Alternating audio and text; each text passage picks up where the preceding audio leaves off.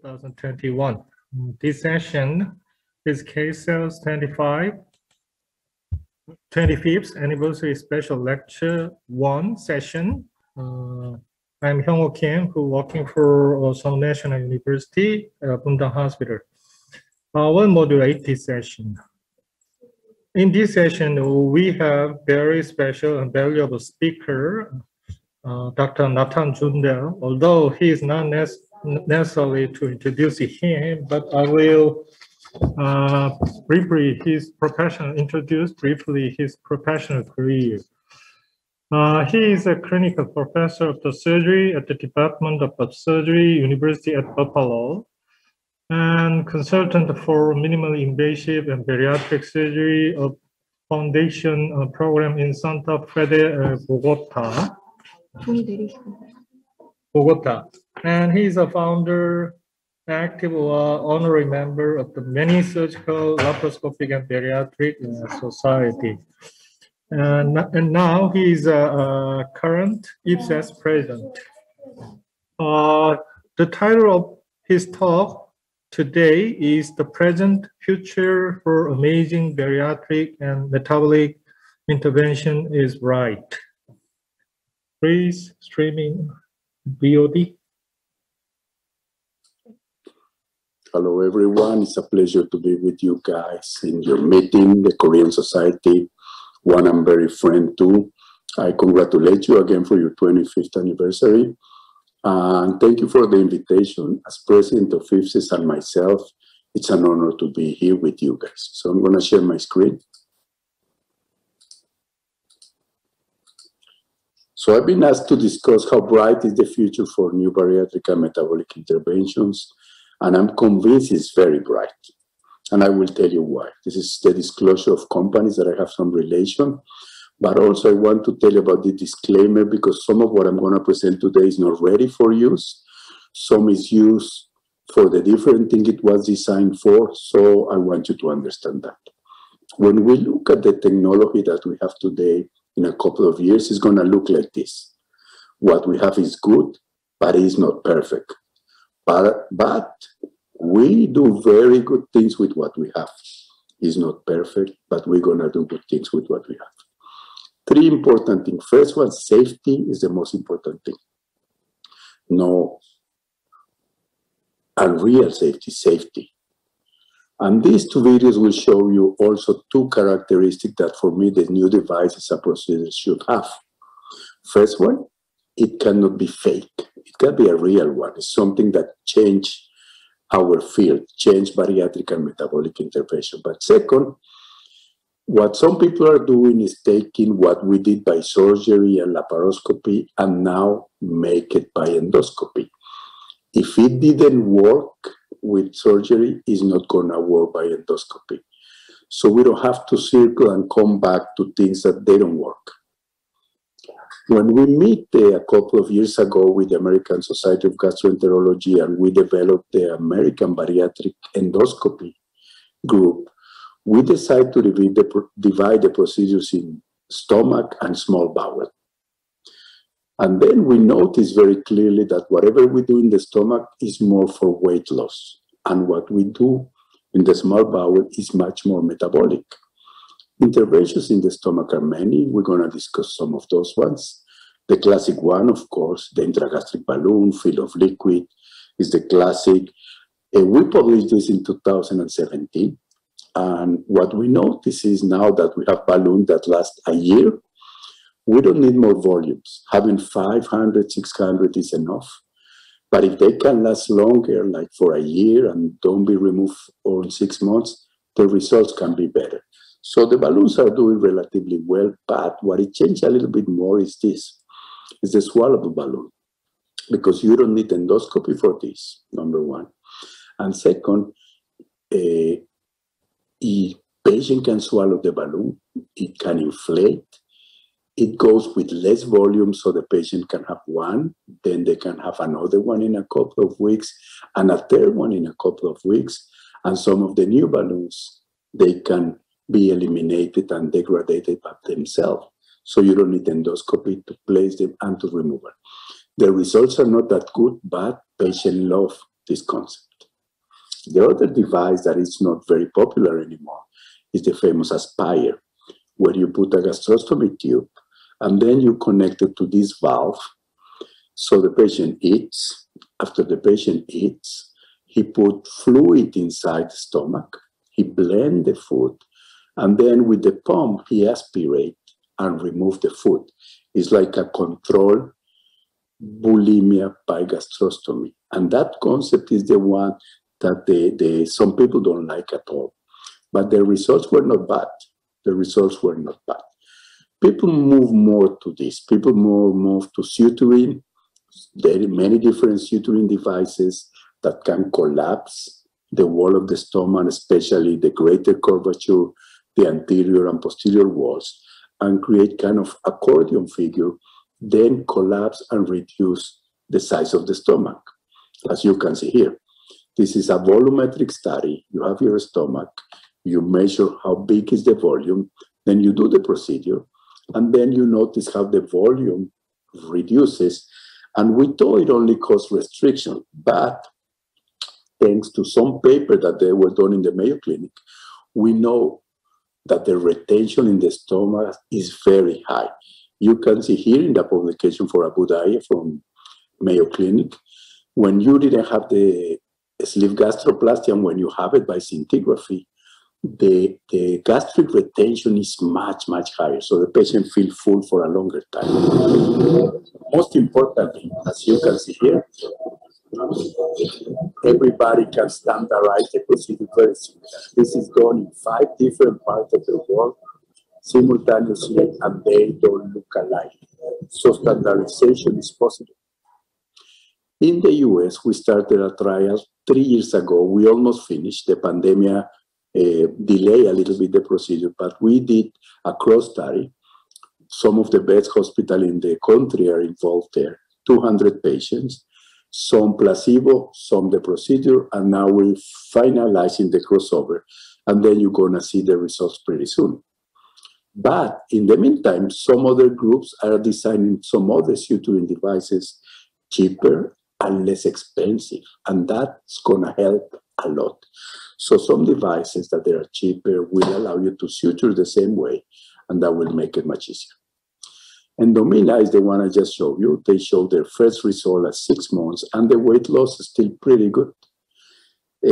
I even not been that aggressive like the endo suture that I showed you before. As you can see here, total body weight loss of 11 at 6 months is pretty good. Maybe this is going to change the future a little bit. This is called EndoSip. I don't have no relation with this company, but look what it does. You introduce the device, you suck the stomach inside, and then you pass a suture, one suture, like you're going to see in this video. You suck the stomach, then with one suture that is going around and around and around, you collapse the whole stomach. It's going to be in one shape, and this is not going to take you more than 5-10 minutes, and it's going to make it cheaper. So we are waiting for those results, and it's going to be pretty good. When we did the gastroplastic, I've been asked all the time if you can convert to a sleeve or a bypass, and we published this, 3 big groups. As you can see in the first image, is how you see by laparoscopy the endoscopic gastroplasty. Second, you have the endoscopic view when you see that some of the sutures are gone.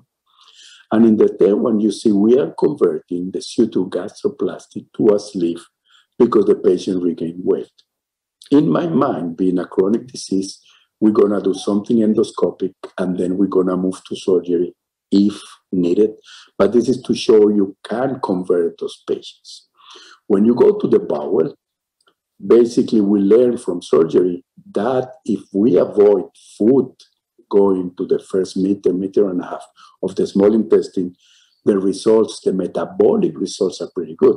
So there are some groups doing like big tubes that prevent the food to enter to be in contact with the microvilli of the duodenum, and that has been helping a lot for diabetes.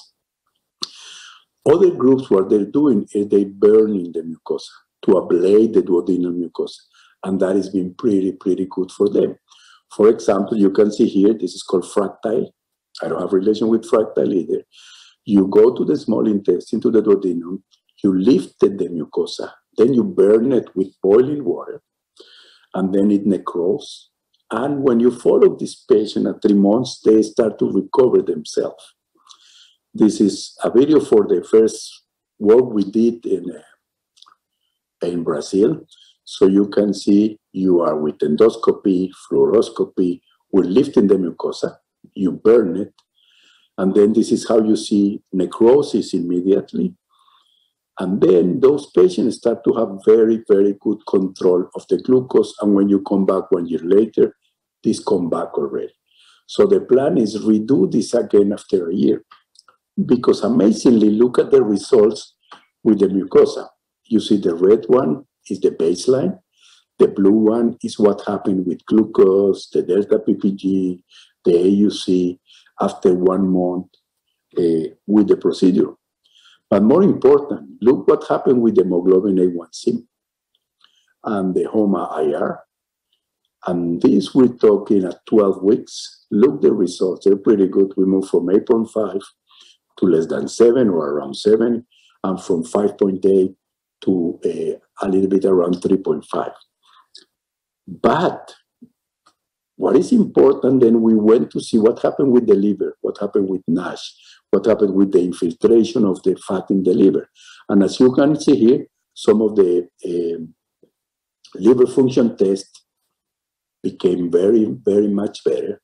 And when we did this, and this is very important, MRIs, the one you see in the baseline, the more yellow, the more light blue that you see, the more fat. Look how it looks 12 weeks later.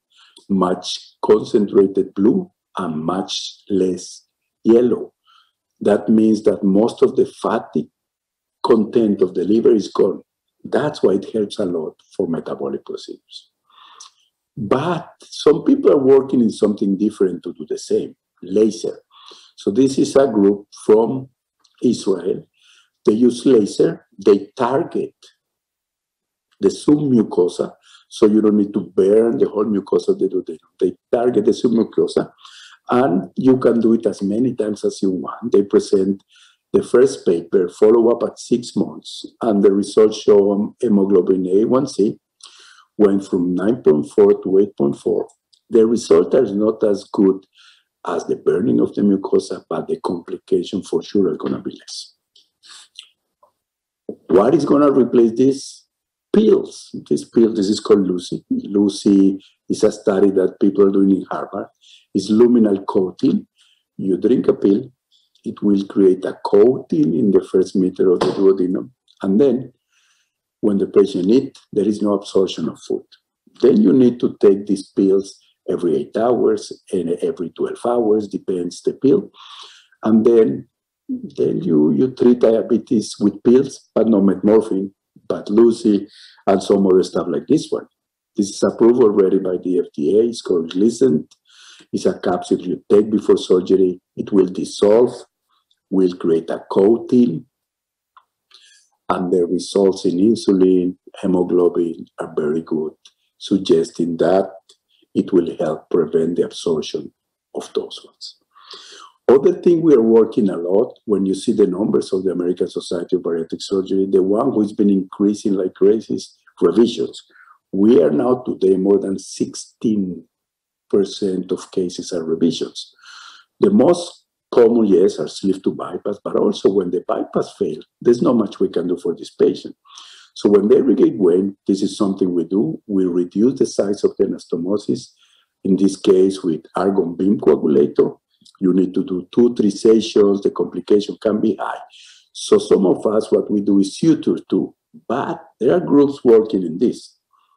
You have a dilated pouch, you have a big anastomosis, you're regaining weight, so why don't we use like a big stent without fixation? It's big in the outside, small in the inside, and then you have a tube that will prevent, again, absorption. So this, you don't need to go back to surgery, you suture, and then you treat the patients. Other thing that is changing a lot are magnetic anastomosis. And I have a very good thing about these ones. You have octagons, magnets, that in the past we tried to put by the mouth and by colonoscopy and then make them couple. And they will couple. And then when you control the by fluoroscopy and by endoscopy, you make them couple very well. And then this is what happened. You deploy them. At the day 4, they necrose and connect. And as you can see, day 12 and 6 months later, the anastomosis is still big. No bleeding, no leaks, no complications. So you can see here how the magnet is deployed. You can see the view from laparoscopy. And it's a very safe anastomosis, but you cannot place it where you want. So what we're doing now is using the same concept of magnets for gallbladders and magnet for repair. We are now planning to move the magnets by laparoscopy. So we're going to do endoscopy for placing the magnet and laparoscopy without opening the intestine to couple them. Then I can put the magnets wherever I want. Next and last thing will be endorobotics. I think endorobotics has a big room, even much more than robotics. There are many systems now. This is just one. As you can see, there are many ways you can triangulate a little bit. They need some more strength, but there's some study doing by laparoscopy, endoscopic, and they've been working well. They've been working very well. We are in early stages, but I know at least 5 companies working a lot in doing robotic endoscopy and robotic colonoscopy. So we're gonna see this. This is an example. You can see here how the robot is doing a dissection and resection in the colon.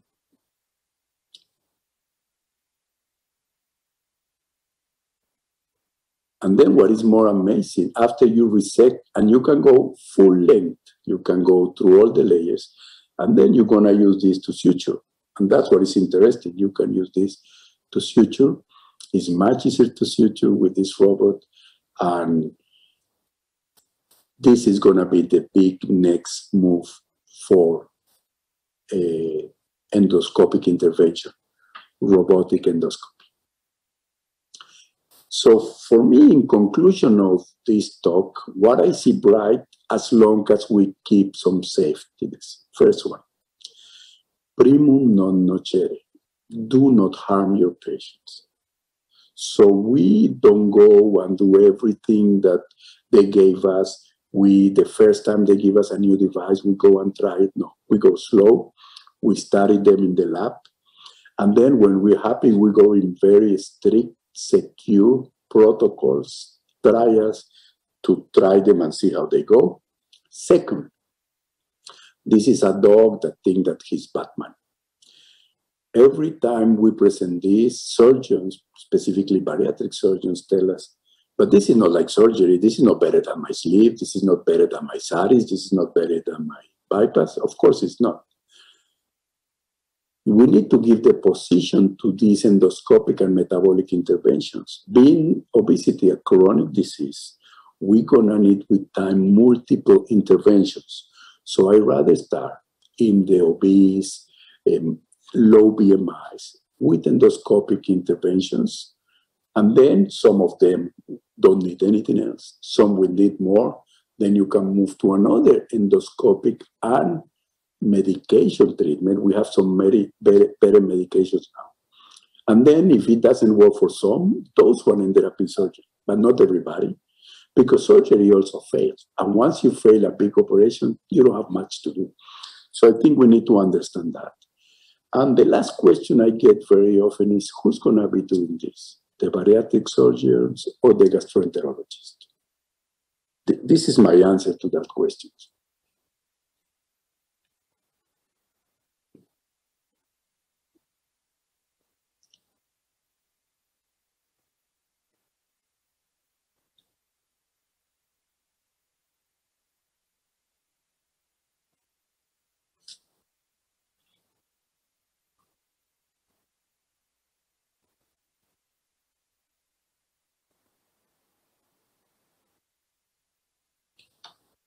whoever does it better. I don't care if it's done by the surgeon, the bariatric surgeon, the gastroenterologist, as long as you do it properly. Word of caution, of course. If you are a surgeon or an endoscopist who are not involved with a bariatric multidisciplinary group, you need to be involved, because it's not just the procedure. It's not just placing the device or doing the procedure. So bariatric surgeons, they already have multidisciplinary groups. So if you are a general surgeon who wants to do this, or you are a gastroenterologist that want to go on depth in bariatric endoscopy, what you have to do is mix with a multidisciplinary group. This way, we're gonna reach much more people in need early, and even we have remissions, we gonna do more and more easy, less invasive interventions. I want to thank you again for the invitation, and I hope to see you soon. Thank you, Dr. Zundel. You very inspired lectures. Even in your country, the time is midnight. Thank you for present in the Q&A session. Your innovative bariatric procedure, especially intervention procedures, some procedures are the volume reduction endoscopic suture. It is kind of the mucosa to mucosa anastomosis. Yes. So I wonder if it works, or after 6 months or 1 year, the recanalization, because it's the mucosa anastomosis. And also endogene, there is no room to bend. I mean, the remnant cavity secretion drainage exit is not exist. Yeah, well, thank you very much again for the invitation, and I'm happy to be here. I will say that a long time ago, we understand that obesity is a chronic disease. So when you have diabetes or hypertension, hypertension is the best example. You start with diet, no salt, then you move to diuretics, and then you move to calcium channel blockers. So you keep advancing as the disease advances. I think bariatric is the same thing. So you start with diet and alimentary behavior changes, and then you move to maybe balloons, suturing, some endoscopic interventions with medications. And that will work for 30% of the people, 35% of the people. And then for the other ones, you're gonna need either another endoscopic intervention or surgery. But every year you gain, the morbidity and the problems that obesity brings will be delayed. So if you see obesity as a chronic disease, all these interventions will help us with the patient. One of the problems is cost. Who's gonna pay for all this? I understand that. But in an imaginary world where you don't have to pay, this will be the perfect world. You start with medication, endoscopic intervention, you mix them, and then the patients who doesn't work, you move to something more aggressive like surgery. Because even surgery fails with time. Some of the surgeries will fail. So if you go that step by step, it will be better. And then also, when surgery fails, your interventions can be endoscopic. You don't have to go back to surgery again. You can add a stent like we presented, you can add suturing, you can add some devices, and then they all complement. They will all work together for the patients.